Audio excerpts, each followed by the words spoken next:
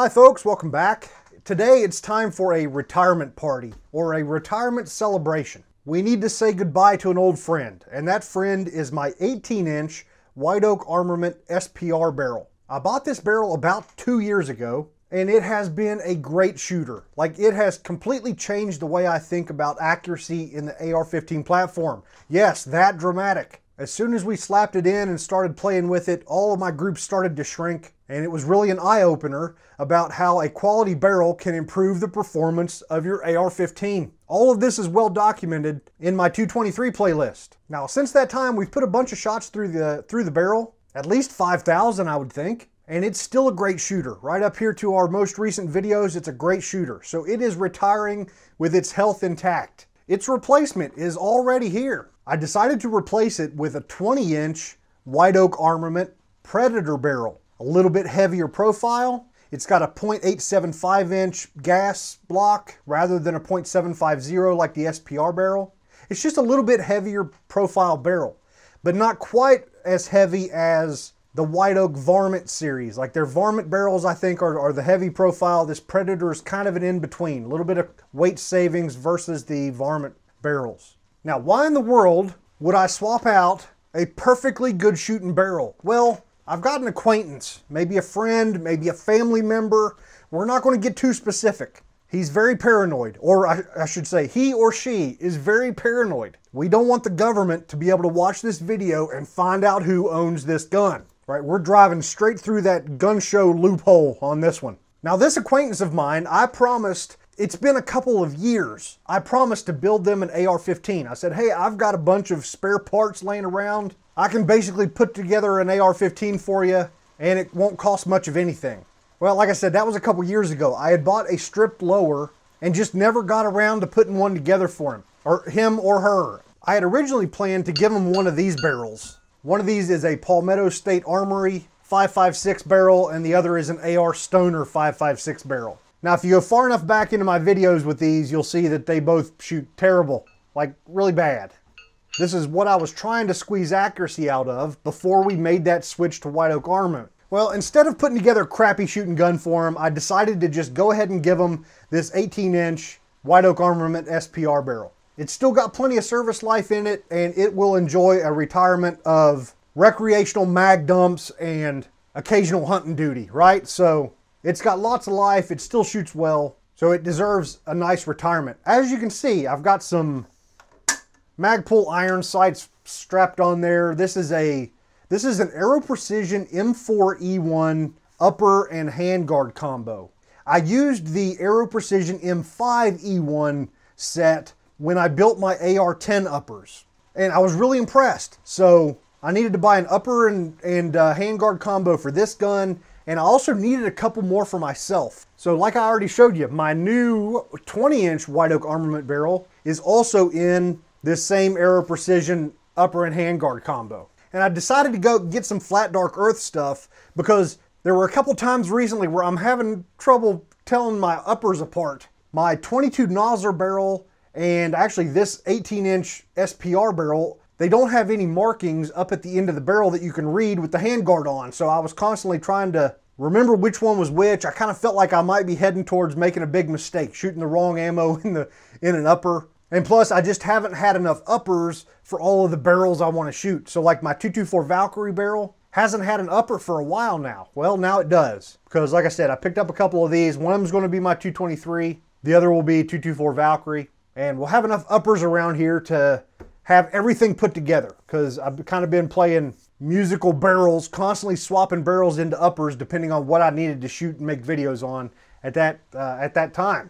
So this upper, I put one of my 4-16 by 44 Vortex Viper scopes. This is the HS, yeah, this is the HS.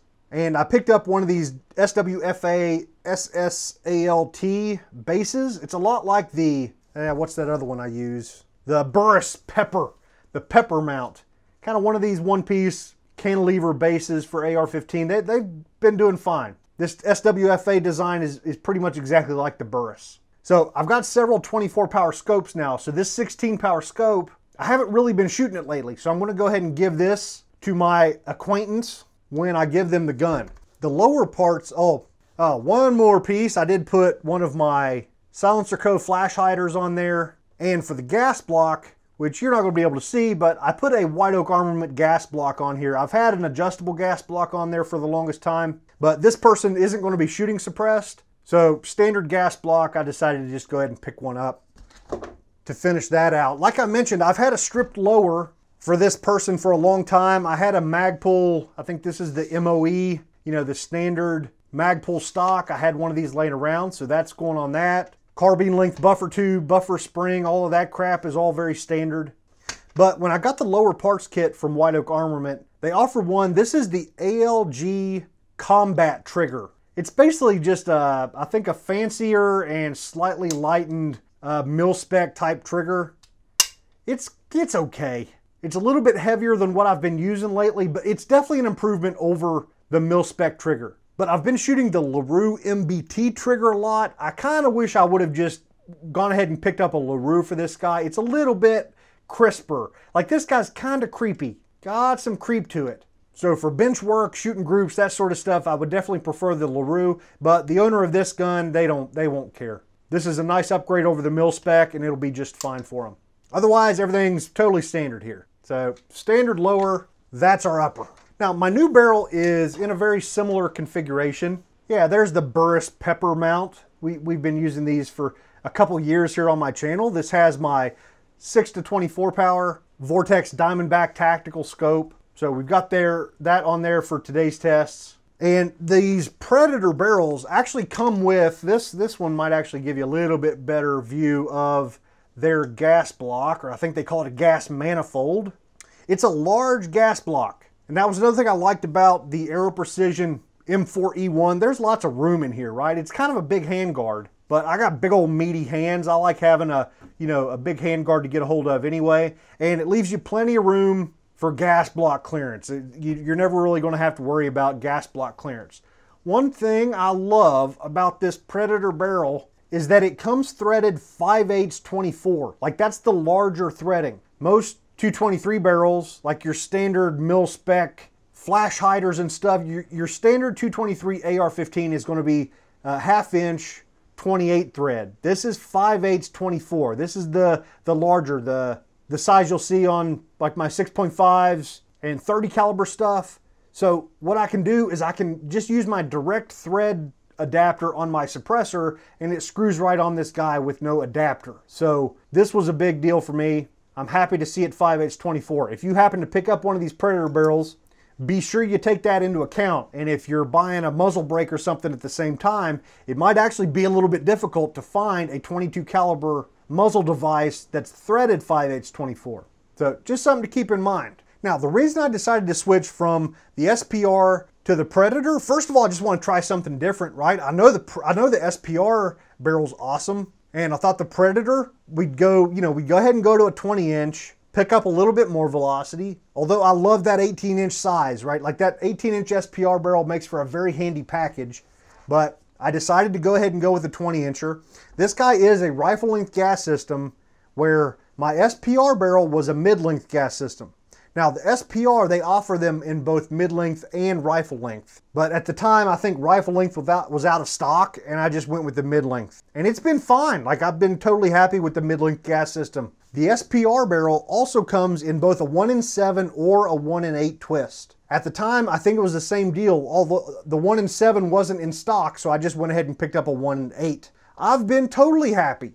Like, we've shot lots of pretty heavy bullets. Like, we've got a whole series full of videos about the 77 grain Sierra Match King. They shoot great in the 1-in-8 twist. And honestly, anything heavier than that isn't really going to fit in your magazine and really doesn't interest me all that much. I'm not going to be single feeding super heavy bullets into my AR. So when I got the new barrel, I decided to go with a 1-in-8 twist as well. So the Predator barrel, 20 inches, 1-in-8 twist. I think I mentioned it does have the larger gas block, 0.875 inch gas block, and it just seemed like a good fit. Like, the weight's not too bad. It's certainly heavier than our SPR barrel, but the difference isn't crazy. Now, for today's video, we're going to get out on the range and shoot both of these guys. And for my upper, we'll be using my standard lower that we've been using lately here. Magpul PRS stock, LaRue MBT trigger, And of course, this is a rifle length buffer tube with a rifle buffer and spring. And I tell you what, when I was out on the range with these two guys, it made me really, really appreciate the Magpul PRS stock. I've gotten so used to shooting this guy lately. It is so useful having a flat spot on the back of your stock that will sit in your rear bag really nice. Man, it makes all the difference in the world. I kind of struggled a little bit shooting the other lower. Yeah, this guy. I was having fits here. And if you actually watch the gun, when I'm shooting the 18-incher, like every time it fires, you'll see it, like during recoil, the whole gun kind of, you know, points upward a little bit because this guy has slid back on the bags a little bit, and it just doesn't ride nice and smooth like I've gotten used to with that Magpul PRS. The other thing that took a little getting used to was the trigger. I'm lining up my excuses here, right? But getting used to the ALG trigger, and also the 16 power scope versus the 24 power scope. I've gotten so used to shooting a 24 that going back to the 16 was a little bit of a shock. Now, some of you might be happy to hear that I did not shoot with the suppressor for today's video. I wanted to make sure I had the gas blocks aligned and that they were both going to function just fine without the suppressor. So what I did is I went back through some of my older videos and picked out some loads that had shot well in the SPR barrel. Now, most of these are reasonably light loads, right? I didn't want to go putting super hot rod loads into my brand new Predator barrel. Want to kind of take it easy here at the beginning. So only one of the loads we shoot today is really a hot, high velocity load. But I picked out bullets all the way from the 40 grain Nosler ballistic tip up to the 77 grain Sierra Match King. Wanted to cover the weight range. One thing I was worried about was this Predator barrel has got a different chamber with a little bit shorter throat. So I was afraid that some of my older loads, I need to wipe all this goop off my hands. So I was wondering that some of my older loads for the SPR barrel weren't going to fit into this new chamber. You know, we would be jamming into the lands. But I was happy to find out that none of them were into the lands of the new barrel. I took some measurements on that throat, which, one barrel is nicely worn in, and throat erosion is a thing. Your distance to the lands is going to creep on you as the barrel wears in. So the numbers would probably be very different for two new barrels, but at least for my old SPR and the new Predator, I saw as much as a 90,000th difference. But it was, it depended on the bullet. I guess the ogive shape and stuff. Some of them weren't quite as much. Some were down. It was only like a 40,000th difference. So it varied a little bit. But the good news is all of the old loads, our overall length that we shot previously, fits just fine in this new barrel. The other thing I was happy to find is all of the brass that I've prepped for my SPR barrel. It fits into the chamber of the Predator barrel as well. No problems there. So pretty good compatibility so far. So let's get down to some loading and some shooting. Now, whenever I shot this, I wasn't really sure if I was going to make a video about it or not. So out on the range, I wasn't talking to the camera or providing any commentary. So we'll do this one load at a time. We'll talk about it, hit the range, then come back and have a look at the groups. The first bullet I want to test is the 40 grain Nosler ballistic tip varmint. This bullet shot really well in our previous tests with the SPR barrel, and one of the powders we tested was Reloader 7. Reloader 7 is an extremely fast burning powder for 223. So one of the reasons I chose this was to find out whether Reloader 7 would run the gas system,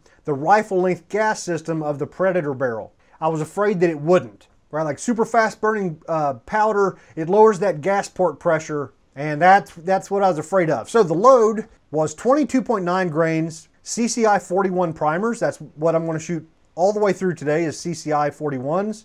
The overall length was 2.260, and the brass was Lake City brass. So let's go out, let's shoot the 18, then we'll shoot the 20, and then we'll come back here to the bench.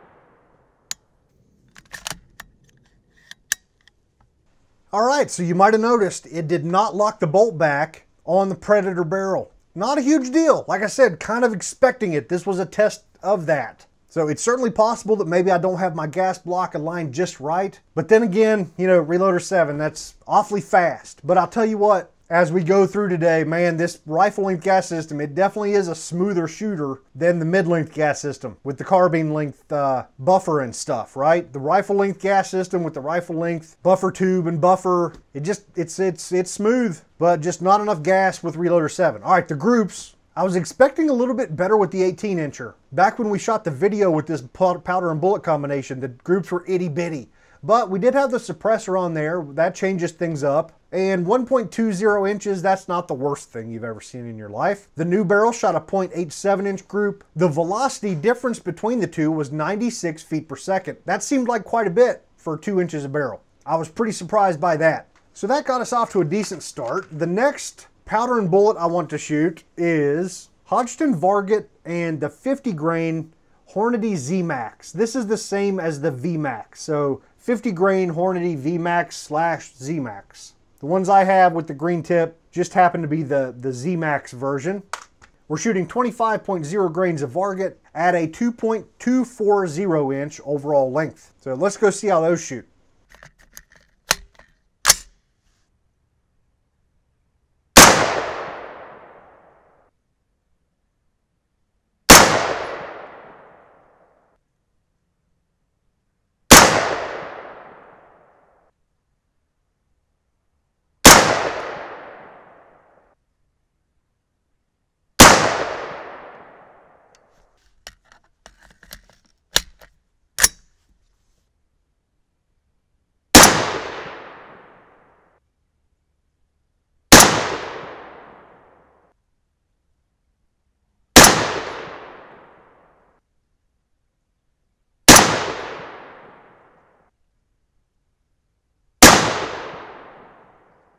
All right, so no function issues whatsoever that time, right?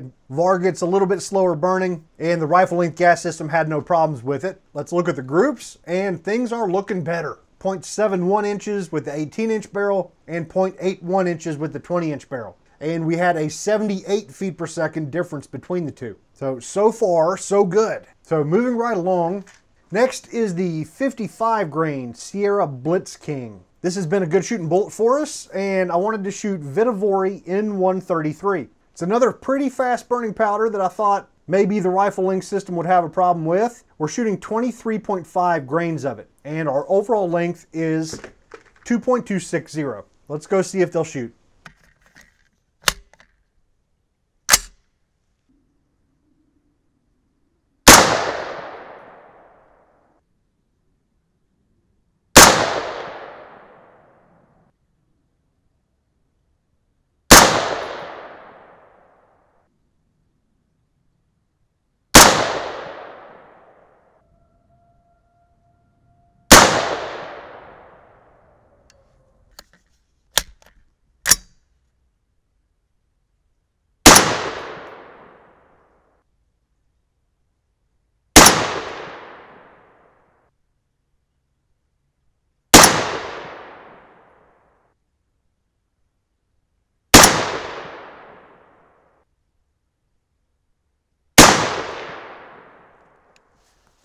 All right, no function issues whatsoever with the rifle length gas system, and the groups are getting better. The 18-inch shot a 0.56-inch group, and the 20 shot a 0.53-inch group. That's good stuff. Velocity difference of 90 feet per second. So it's all good. Something like similar performance is basically all I was hoping for. Because like I mentioned, the SPR barrel's been shooting great for years now, and it looks like this Predator is going to be a good shooter as well. So now we move on to some heavier stuff. And next is the 69 grain Sierra Match King. These guys right here. And for powder with the 69 grainer, I chose IMR 8208 XBR. 23.0 grains, and the overall length is 2.260. So let's go see if those will shoot.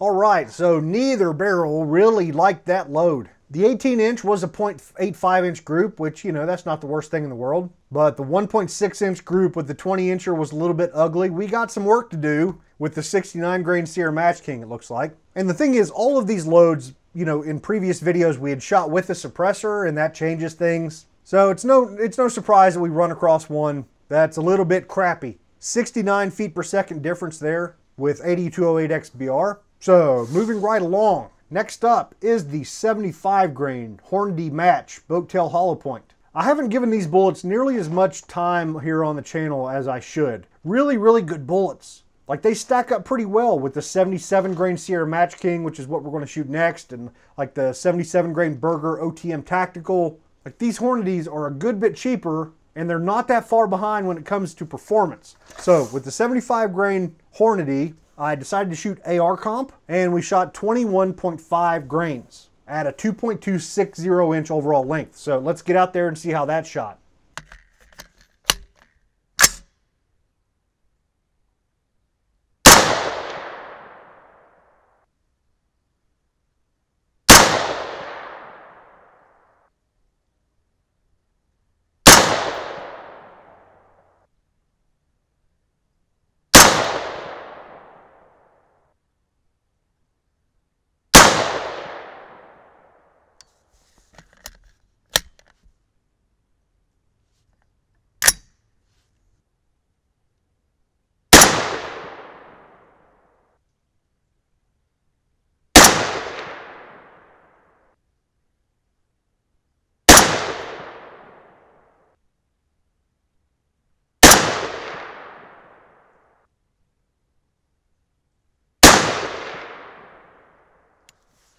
All right, so this wasn't too bad, right? The 18-inch barrel shot a 0.90-inch group. The 20 shot a 1.08-inch group. That's not the worst thing, right? Our velocity difference between the two was 63 feet per second. And overall, just, you know, not a lot to be disappointed with so far. So the last bullet is the subject of our Mark 262 cloning videos. It's the 77 grain Sierra Match King. We've shot the heck out of this bullet in this 18-inch SPR barrel.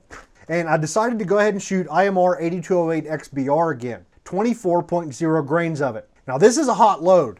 All of our velocities up to this point have been pretty low, but this is a Mark 262 cloning type load. Very hot load, should give us about 2,750 feet per second out of the 18-inch barrel. So let's get out there and see how these guys shoot.